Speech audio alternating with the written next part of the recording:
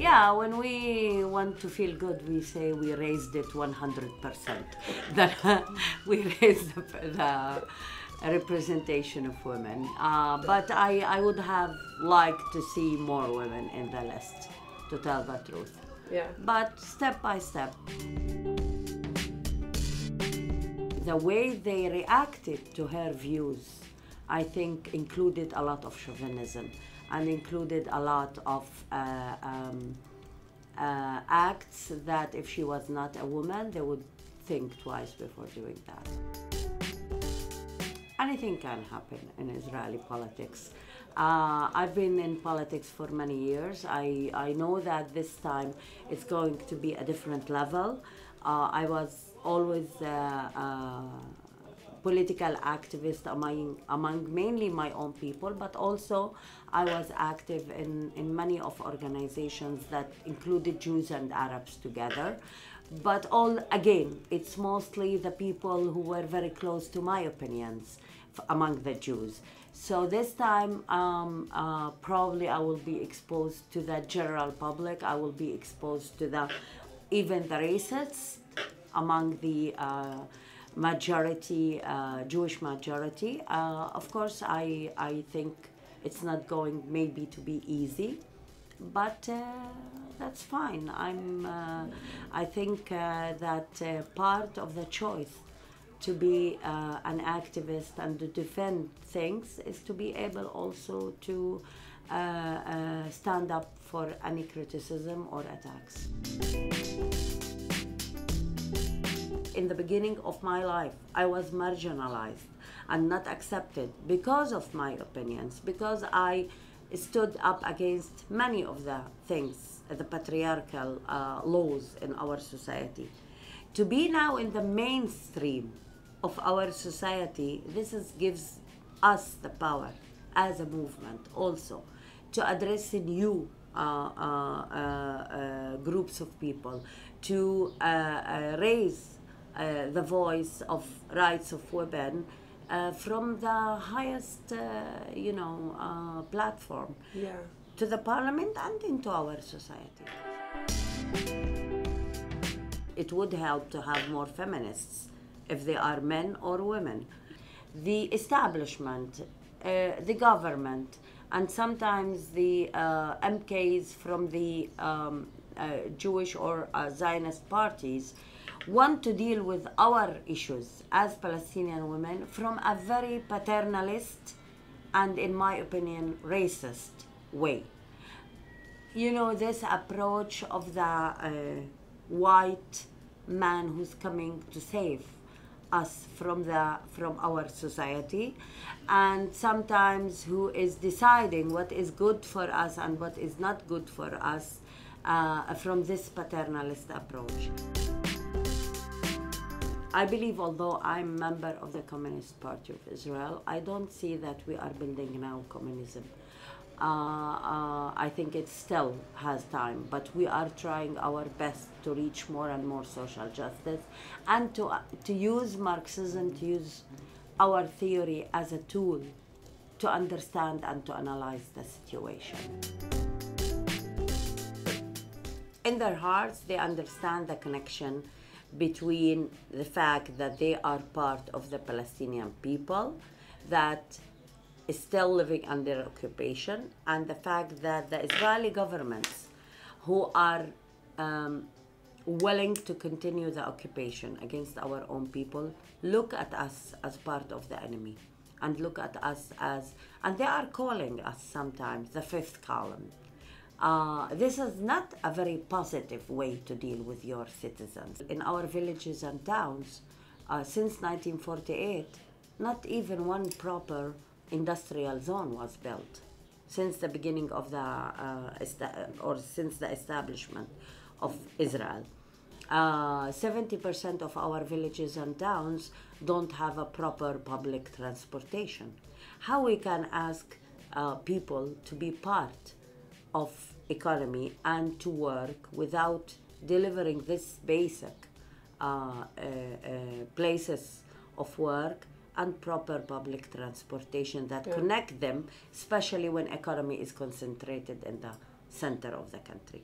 Part of the demonstrations is solidarity with our own people, but it's also a very deep frustration sometimes that is even in the minimal civil rights, we are not getting what we are supposed to get.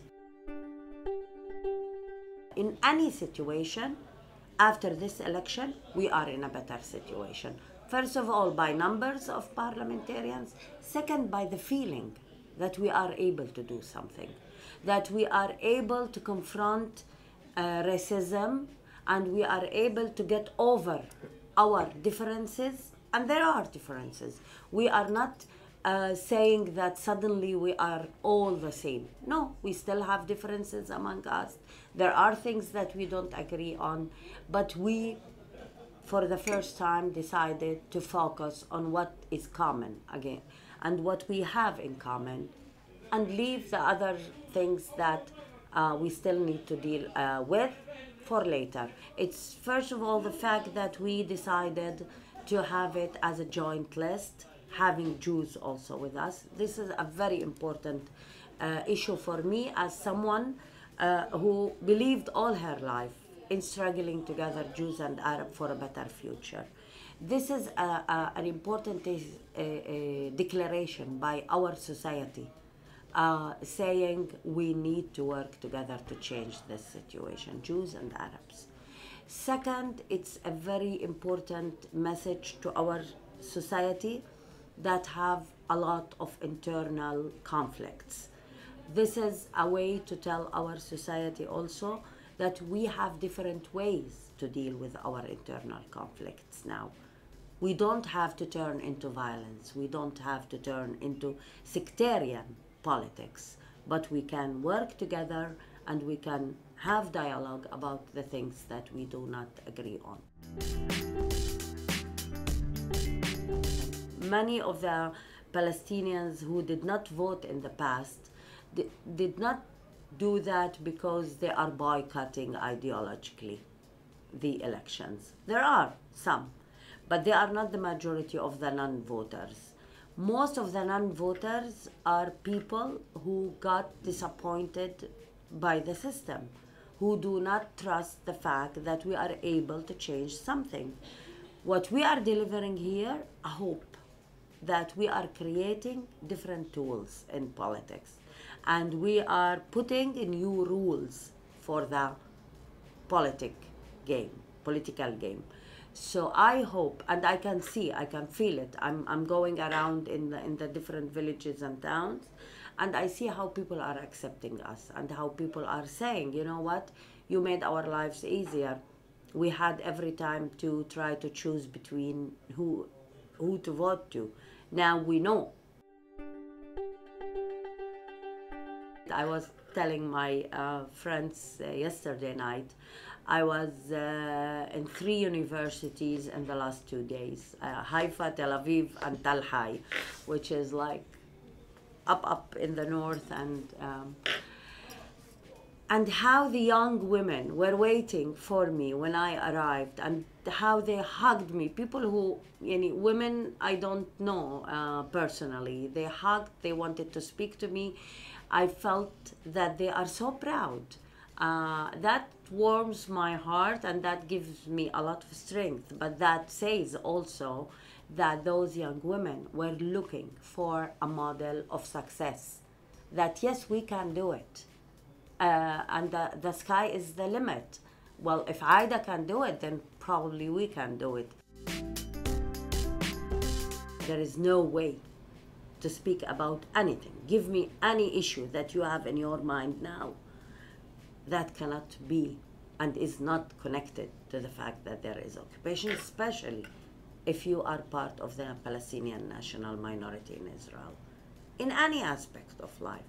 There is no way. That doesn't mean that we don't care about the everyday life of our own people. At the contrary, because we care about the everyday life of our own people, we want to stop the occupation.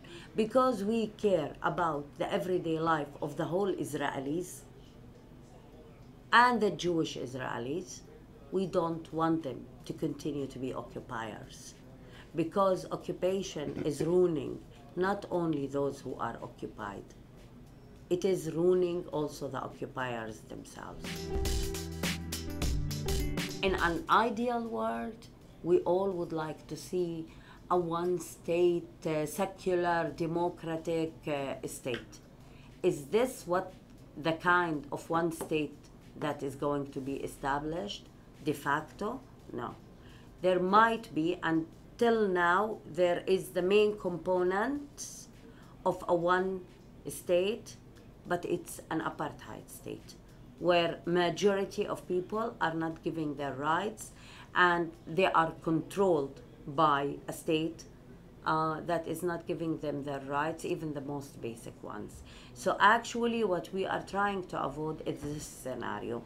And I think the best scenario that is realistic is a two-state solution. For the Israeli public, they usually say, how can we do it with the settlements? What can we do with the settlements? Sorry, settlements are international crime. Building over the land of an occupied, building in an occupied land and changing the demographic situation of an occupied land is an international crime. When you come to solve a problem and to end occupation, you cannot use your crimes as part of the bargaining. These are crimes. You should be paying for them, not using them in order to raise your price in the bargaining. I believe there should be more cooperation with anybody who is willing to support the things that we believe in. If anybody from any party is willing to support any right of the rights of the Palestinian citizens of Israel, or willing to move on to peace and to stop the occupation, we should cooperate on that specifically. For sure, I know that having Netanyahu is going to be a continuous catastrophe. Having maybe Herzog, and I'm not saying he is the best, but at least that's part of changing Netanyahu. I wish we could have changed Netanyahu and we would run this country, but what to do? We're still waiting for that. Let's hope at least that we are a beginning of building what is called the democratic camp in Israel. Even if we are not going to run this state, but at least we will be influential. We will be able to influence many things, and nobody can ignore us anymore.